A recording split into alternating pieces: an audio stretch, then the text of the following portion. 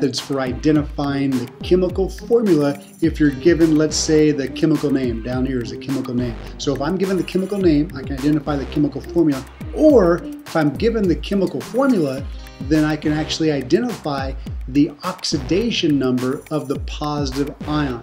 So this method I'm going to show you today is called T-chart method. Let's take a look at it. So what we start with then, we have to look at ionic compounds. Remember, ionic compounds are those compounds where the metals are going to transfer electrons to the nonmetals. So metal and nonmetal combination comes together, we get an ionic compound. In our periodic table, once again, the metals are on the left-hand side, nonmetals are on the right-hand side, excluding, of course, the noble gases. All elements want to be like the noble gases, a complete outer shell. So we're going to transfer electrons in order to have that happen. What's really important for us, it will help us tremendously, are these Roman numerals at the top of the periodic table. They are going to indicate to us for each column the oxidation number for that element. Let's take a look at one example. So here I have strontium iodide. I'm going to form a compound and I want to know the correct ratio of the elements. So when strontium and iodine come together, let's find strontium first on our periodic table. Here it is, strontium, there it is, boom, strontium. Okay, so strontium is in Roman numeral 2, that column Roman numeral 2. That means strontium has an oxidation number of, you guessed it, 2, and it's going to be a plus. 2 plus oxidation number. Fantastic, great. What else we combine this with? Iodide. So iodide then is going to be found on the nonmetal side of the periodic table, and iodine, there it is, right here. So iodine is in Roman numeral, the column Roman numeral 7. That's 5, 6, 7. So Roman numeral 7, that's great. So that does not mean that it has 7 oxidation number. What we do instead is the following. We will say that, you know what, if I have a metal, then the oxidation number is going to equal the Roman numeral for that column. If I have a non-metal though, non-metal oxidation number is going to be equal to the Roman numeral minus 8.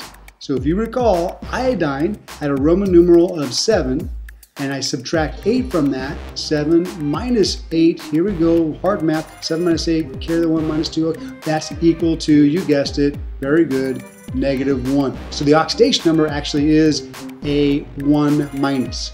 So strontium is a 2 plus, iodine is a 1 minus. Excellent. Let me get rid of this so I have room to work here. Get rid of you. Bye-bye. Okay, so let's do this. Let's put this into then our T-chart. So strontium we know has the symbol of SR, and it has a 2 plus oxidation number. Iodine has a symbol of I, and it's capital I, and it has a 1 minus oxidation number. Fantastic.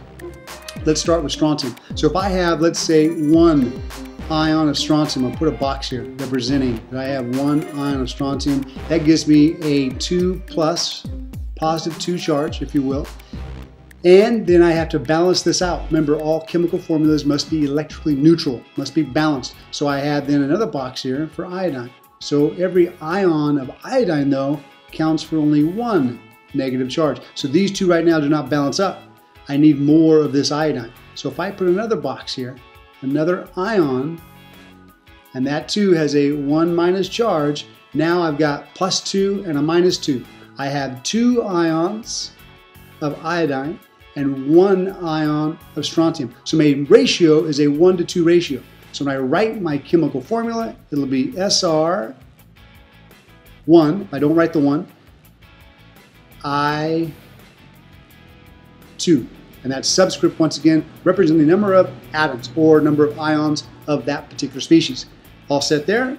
Hopefully that makes sense. Let's go on then to another example. What if I'm given the chemical formula?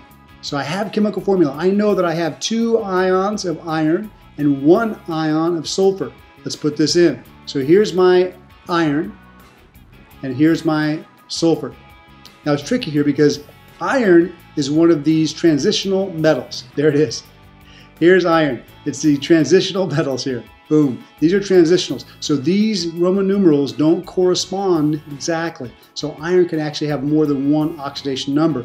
Let's go back. Sulfur, on the other hand, sulfur here is found in Roman numeral 6. So I know that sulfur has an oxidation number of, that's right, 2 minus, because 6 minus 8 Roman numeral -8 equals a -2. So boom. So I know how many ions of sulfur I have is 1. So I'll put the box here then with a -2 charge, 2 minus there. And I know I have 2 ions of iron. So a box here and a box here.